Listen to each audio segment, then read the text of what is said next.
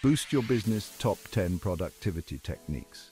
You guys, we're talking business productivity today, and let me tell you, this is the lifeblood of any successful operation. If you're not constantly striving to be better, faster, more efficient, you're getting left in the dust. We're diving deep into the top 10 techniques that I personally use, the stuff that gets me fired up, the stuff that moves the needle. So buckle up, because we're about to break down these game-changing strategies. Chapter 1. Streamline your processes, stop wasting time.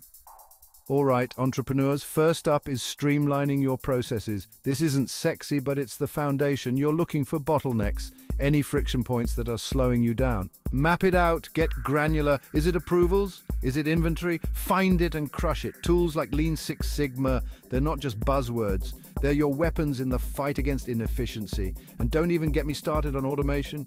If a robot can do it, let the robot do it. Free up your time and brain power for the big picture stuff. Chapter 6, Culture is everything. Build a winning environment. Let's be real, nobody wants to work in a soul-crushing environment. You want your team fired up, motivated, bringing their A-game every single day. That means building a culture of positivity, recognition and support. Celebrate wins, big and small.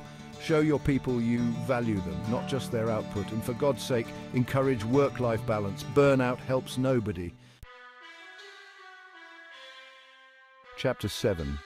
Delegate to elevate. Empower your team. Listen up, control freaks. This one's for you. You can't do everything yourself. You need to learn to delegate effectively, to trust your team to handle things, give them ownership, give them autonomy.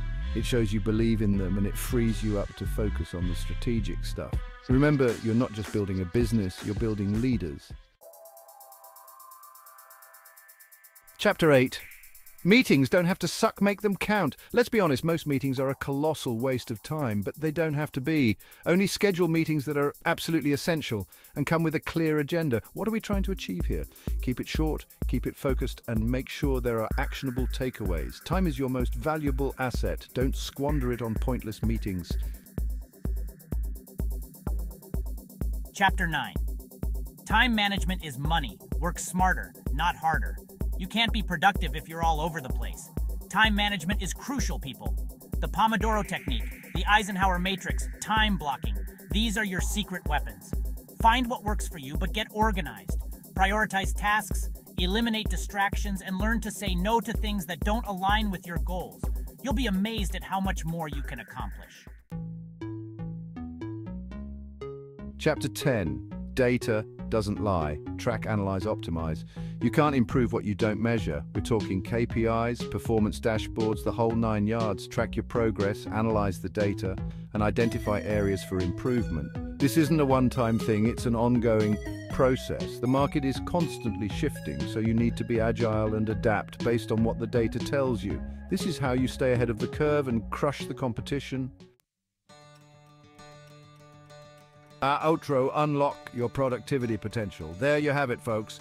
10 powerful techniques to boost your business productivity. Remember, this isn't a spectator sport. You got to be in it to win it. Implement these strategies, experiment, find what works for you, and never stop pushing the limits. The world belongs to those who hustle.